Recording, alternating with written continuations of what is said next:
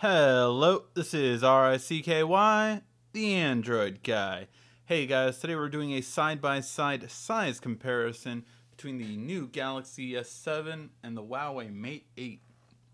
Now, between these two, we will obviously have the S7, and later we'll get the S7 Edge to compare them, but right now we're just comparing the size portion between these two, and it's going to be a big difference and really impressionable if you want a smaller screen phone or a bigger screen phone.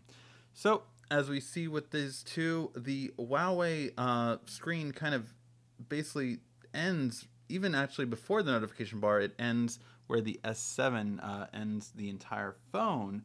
So it's definitely going to be the taller between the two.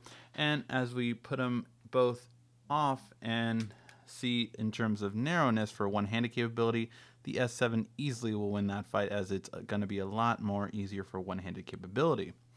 Now, in terms of thickness, these two are really close together. I mean, they're millimeters difference. It really is going to be a tight decision between which one is relatively thinner. I want to say the Huawei 8, but really both these two are very thin devices. As we go towards the back, we see a huge difference in design. Although both premium materials, one is going to be glass and one's going to be aluminum.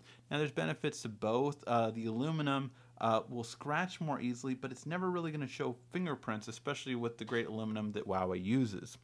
On the S7, you have a glass backing, a little bit more curved than the Huawei device, but this is going to show more fingerprints, even with the new matted finish that Samsung put on there. Overall, the camera hump is very minimal on both, but the S7 still sticks out just a little bit more compared to Huawei's design, although of course Huawei has a much bigger one. So a little bit less real estate space on the back, but it's not sticking out as much. So it depends on what you like more. Overall, these two are going to be different designs and styles, so it's going to depend on you which style you like more overall between the two.